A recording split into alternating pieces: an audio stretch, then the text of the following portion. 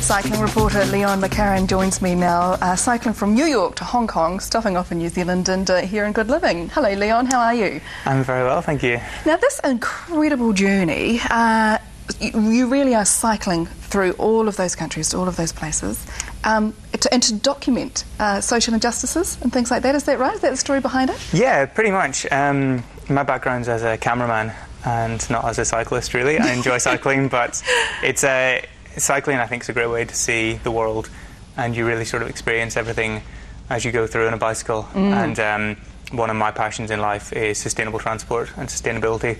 So I thought that was a great way to combine that aspect of the trip with what is my first project as a director of a documentary.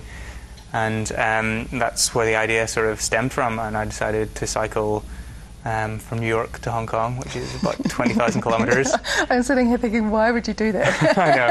I think that quite a lot of the time as well. Why did you choose that particular way around the world? Well, initially I thought it would be great to cycle all the way around the world. And I was doing some film internships in New York, so that seemed a logical place to start. And Ireland seemed a logical place to finish, because that's where I'm from. But after I'd been saving for a few years to get this project on the road, and I've had a lot of help from sponsors and donations and things like that, but even so, I didn't have a budget to get all the way around the world, so I thought the good halfway point would be Hong Kong. And the route in between, 3 places that I knew I really wanted to visit were New York, Hong Kong and New Zealand. Yay. So I put little crosses on the map and then drew some lines in between. And here you are. Yeah. Interesting what Phyllis Brown was saying about manifesting your dreams, and you were saying this took quite a while for you to, once you had that initial thought, for it to now be happening for you? Yeah, it did. I think it was kind of marrying those 2 passions in my life of, travelling by bicycle and making a documentary. And the theme is people with a passion in life, people who invest a lot of their time and energies in something it is that they're very devoted to. And my theory is that when people are that interested in the story they're telling, it'll come across well on camera. And social documentary is kind of the area I'm really interested in, so I thought it would be great to just follow these stories around the world. And the glue that kind of holds them together is my passion of sustainable transport, and that's how I travel between the stories. So I kind of had all these things going on in my head, and just wasn't quite sure how I would get it off the ground, or where I would start from and finish from, and just that first step of selling everything I own and heading out the door on a bicycle. And literally pedalling across New York and on your way out. Yeah, absolutely. And it had been quite a big step moving to New York at Christmas time, and it was only going to be for 6 months, but I'd already had to sell everything I owned in the UK, and then I was in New York doing it again. And that first day was kind of tough, because I sort of knew that if everything went wrong, I didn't have anywhere to go back to. Oh my goodness, incredibly brave. Yeah. How have you been finding the people that you've been wanting to interview? Has it just been you stumble across them on the way? Yes, a lot of them it's people I meet, and I think a lot of people have got stories to tell, and they don't normally get a platform to tell them. So no, that's right. That's something I'm looking to provide.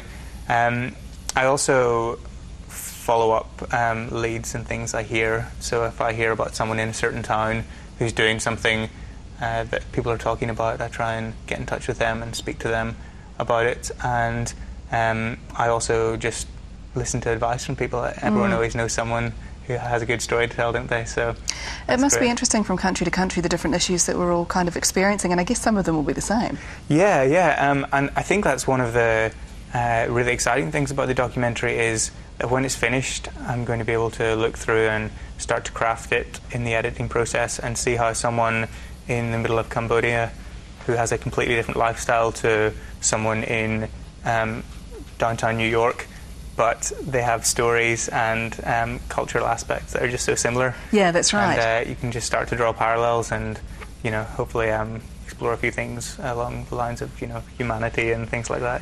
Brilliant. So when it's all finished, Leon, I guess the hope and dream is that it's going to be screened in theatres across the world? Yeah, my personal goal for it is to get it onto the independent film festival circuit. There's a few great film festivals that have kind of an outdoors edge, like the Banff Mountain Film Festival and Kendal Mountain Film Festival. So those are good ones. And then there's the Sundance Film Festival, which is kind of the goal for all independent filmmakers. So that's my dream. I would also, there's a television, get it onto television would be a really good option as well. So once I get back and lock myself in a darkened room to start editing it, I'll sort of see where it's best suited for. Because it might just, take on legs of its own as well. Exactly, yeah. How's the cycling been? Now, you've cycled through many countries around the world. Has it been dangerous for you at times, literally being on the road? Have you ever feared for your own safety? Yeah, I have. Probably not as much as I thought I would. It's one of these things that when I was planning it and researching it, I spoke to a lot of people who'd done similar things, and quite a lot of people who hadn't done similar things but like to tell me how dangerous it would be. And just to set your mind at ease. Yeah, so it is one of those things where people always have a kind of warning to give you, and I think that was good in a way because I've been extra cautious and really haven't come to too much trouble yet. There's been some close... Touch some wood. I know, I shouldn't be saying that. There's been some close calls. There's a lot of logging trucks and huge vehicles out there, especially across the Midwest of America. Yeah, I can imagine. Some of these windy roads, even in New Zealand, it just gets a little bit hairy sometimes, but so far so good. Well, good luck, Leon. It's been really lovely to meet you, and you're doing an absolutely incredible thing. And so good luck with the rest of the journey. I know you're off to Australia tomorrow. Yes, next leg. Now, you can check out Leon McCarron as well. He's got his own website, which is leonmccarron.com, so you can follow Leon's journey. Thank you very much.